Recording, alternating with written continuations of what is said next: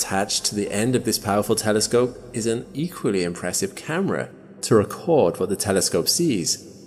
It's the largest camera ever constructed, measuring about 3 meters long and 1.6 meters wide. Designed to capture ultraviolet, visible and near-infrared light, it uses a robotic arm to place filters in front of its sensors. Named after the Legacy Survey of Space and Time, or the LSST, the camera will support this decade-long sky survey.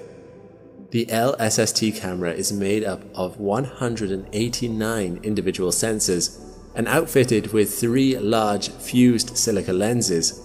Each exposure covers 10 square degrees of the sky, giving it superb optical performance.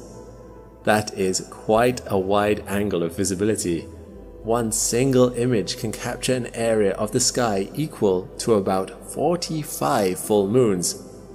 If you compare these stats to previous surveys like the Sloan Digital Sky Survey, the LSST is essentially doing every 3 days what SDSS took 20 years to do. SDSS steadily built up a map covering 35% of the sky over its 20-year run, but the LSST can map the entire visible sky in the southern hemisphere, or 50%, with every 3-day scan.